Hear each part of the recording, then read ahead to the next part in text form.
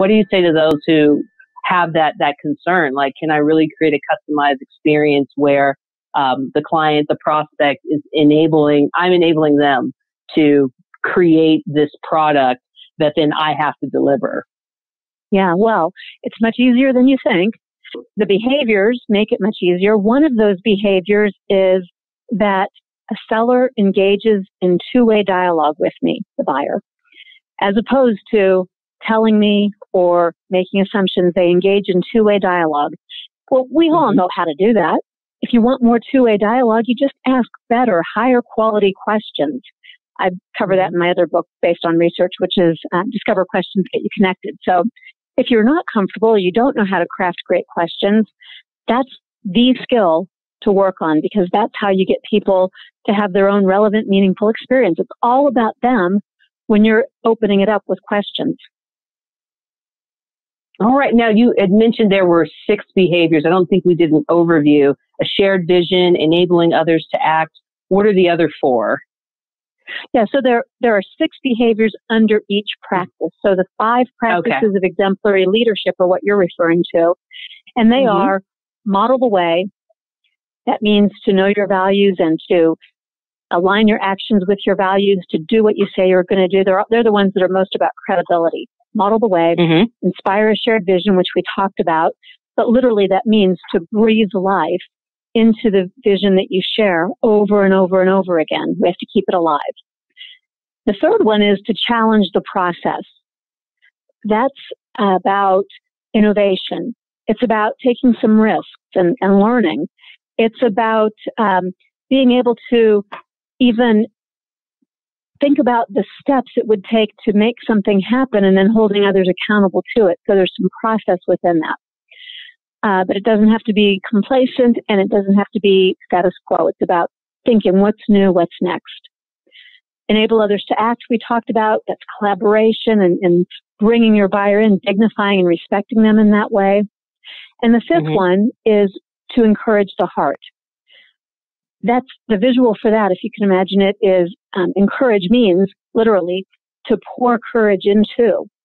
So where are we going to pour this courage? Not the brain, not the physical body, but the heart. So it's emotional. And this is all about praising and recognizing people. It's about buoying them when the going gets a little tough. If they're having difficulties, you encourage them along the way. You don't just wait till the end and contract is signed and you say thank you.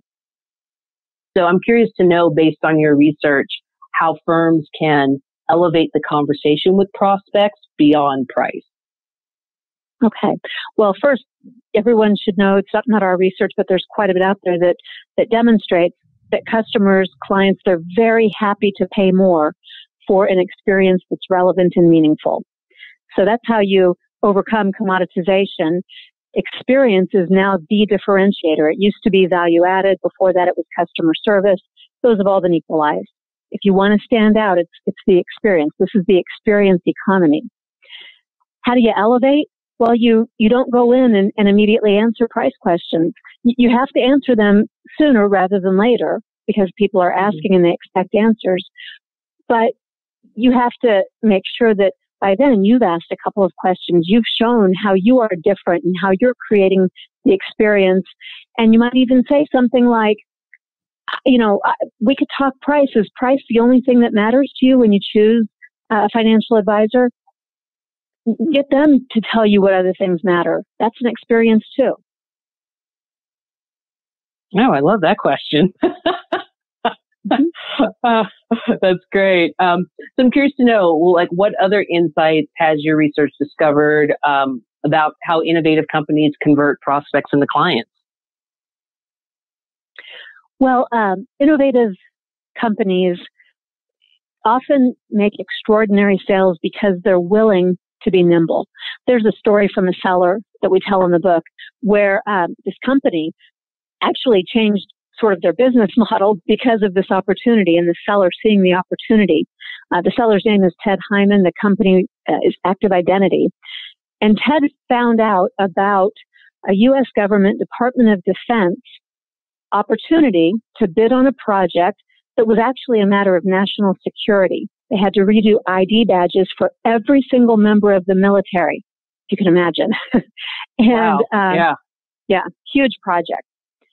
And Ted knew that his company could do some, but not all of what was being asked.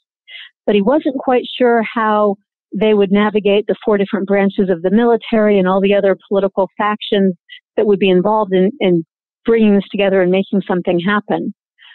But rather than just saying no, he took some steps to try to find ways, and the company was willing to allow for that innovation, even up to the point of collaborating with a competitor so that together they could make it happen. And they did. And in fact, the company won the Gracie Award, which is a government award for contribution, technology contribution. And they gave Ted a letter of commendation because he literally solved this problem of national security. So the answer to your question using that example is you have to be willing to be nimble and to do things that you haven't done before. That's where innovation comes from. Yeah, there was a guy named D. Hawk, and we can all thank him because he's the inventor of the credit card. He was the president of Visa Bank way back when. And he has this quote. His quote is, I hope I say it right, it's something like, the problem is never how to get new ideas. The problem is how to get the old ones out of the way. So the reason that everybody talks about innovation and very few are successful with it is that they are constrained by their old ideas. They're constrained by what they think it looks like or how they think others are going to envision it. They don't stretch. When we do get innovations, they're itty bitty incremental, and that's fine, right? We're building towards something. But if you want the big possibilities kinds of innovation, you have to move away from what's in your mind. Now, does either of your books help with that process of formulating, kind of breaking the old paradigm and shifting into a new one? Well, the practice called Challenge the Process is about innovation. So there are 6 behaviors that come with that practice. And yes, they help to move you toward that. But it's not a book about innovation. It's just, going to get people started. Okay. I'm curious to know, like, what action steps would you encourage an advisor, whether they're new to the business or they've been in it for 30 years? Like, what's a good next step, especially those who are looking to grow their practice, but they want to do it differently, right? Because there's a lot going on with digital marketing and social media, and how do you get people? And it seems like it's all very much data driven and automation, and it's losing that human component. Like, what would you say? Here's some practical action steps you can take. The first step, I think, is to develop outsight. That's not the same as insight, which we all know, but outsight's a real word. It means looking at things that are different as possible from what you already know. Outsight would have you doing things like, if you are a financial advisor, it would have you not looking only at your own company and how your company does things, whoever you're, associated with, but it would mean looking at other companies. It would even mean going outside the financial field, looking at how they do things everywhere and just continually being curious. Well, what is going down the Chipotle line mean to me? How can I apply this kind of thinking in my business? Outsight it's fueled by curiosity, and the curiosity questions that'll get you there are what's new and what's next. Be hungry, be ravenous for finding out how you could do something a little different. Tell me a little bit about your first book, The Discover Questions That Get You Connected. Sure. That book's a little over 5 years old. It continues to do very well. It was named by HubSpot, using Amazon rankings, it was named one of the top 20 most highly rated sales books of all time. So I was really honored to be on that list. It's a book that teaches you how to ask questions. It does not give you scripted questions, but it gives you 8 different purposes for asking questions. It's based on 20 years of field research with sellers from virtually every field and interviews with their buyers. What did the buyers think of the questions that the sellers were asking them? So though Discover is an acronym, each of those letters stands for a different purpose for asking a question. And when you when you know how to ask questions well, you can very efficiently, very effectively get the information that you need, and you can be engaging your buyer and getting them to think about their vision and to think differently. And while you're doing all of that, you're building trust with them because of the experience those questions provide. So I'm curious to know, with all the research that both like you and Barry and James have done, what's new and what's next for selling, and just the sales process and the leadership process. I'm curious what trends you're seeing. Oh, there are so many, and there are so many conflicting thoughts about this. I believe that selling is going to eventually, hopefully in the next few years, it's going to marry two things together that people seem to think are in conflict, but don't have to be. I think this human element of selling is going to become more profoundly important, and I think companies are going to begin offering more training and being more selective in who they hire, so that is a core competency that they instill in salespeople. And at the very same time, I think that AI and machine learning is going to help us in selling. It's going to do some of the background work while we do the front and center work. It'll liberate us. It'll free us up so that we can do more of the face-to-face, the human-to-human piece. But we have to get smart about it. I think right now there's a misunderstanding and in some cases an over-reliance or an expectation that tech stuff is going to do something that it doesn't, or that we allow it to replace things that we ought to be doing human to human. So that all has to get sorted out. And when it does, I think it's going to be awesome. Oh, interesting. Now, what do you think as far as you would say, we're relying on it to replace things that should be human to human? What would you say are those core things that should always be human to human, that you just can't automate? And if you do, you do it at your own expense. Connections with people. You can't open a sale with a machine. We all know we can spot a chat bot when it pops up. We know when we're getting canned responses from help desks. We also know when we're getting automated emails in some kind of a sequence from our sellers if they don't take time to personalize them. We all know that, when we go on LinkedIn and somebody invites us and then immediately follows up with a sales pitch, that's also something that was mechanical. Even if it's not a machine that does it, it will be in the future. But even if it's not a machine doing it for you now, you're looking like a machine, a robot. That's not connecting. Getting someone to accept your invitation to connect, that's not connecting. Human to human, either picking up the phone or writing a very specific email to that individual because you did a little research about them, that's what we need. I'll give you a great example of where two things can match up. If you don't mind mentioning a very specific piece of technology that I love out there. Go for it.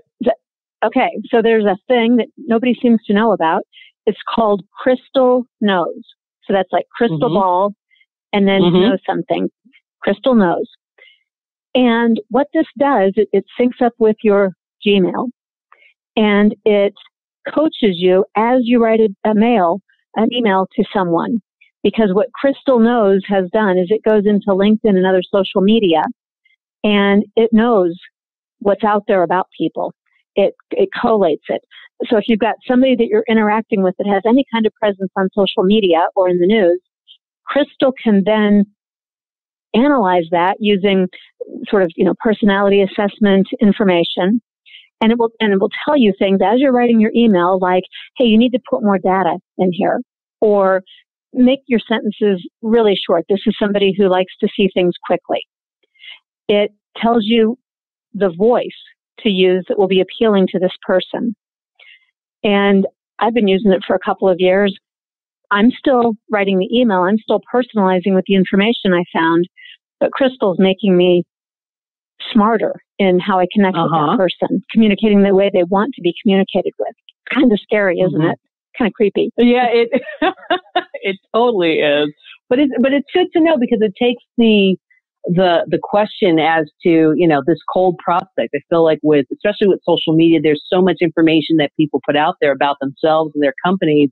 Then the issue becomes, well, how do I spend the time, or I don't have the time to then dissect all of that information and know, the personality profile I'm dealing with. But That's amazing. Crystal knows. I've heard of it high level, but I have not officially used it. So I'm glad you brought that up. Yeah, it's pretty awesome. Awesome. Well, then lastly, how can people get in touch with you if they want to learn more about Stop Selling and Start Leading, or just some of the ideas that we've talked about? Well, LinkedIn's a great place to start, or you can certainly email me. The website for my company is People First PS. The words people and first are spelled out. PS stands for Productivity Solutions, People First PS. And, come on over there, join our community. We give a lot of stuff away. So it's high value. It's not going to be junk mail. Oh, good. That's good to know. Well, thank you so much for your insights, Deb. I really appreciate it. Well, my pleasure. Thank you so much, Sonia, for having me speak with your group.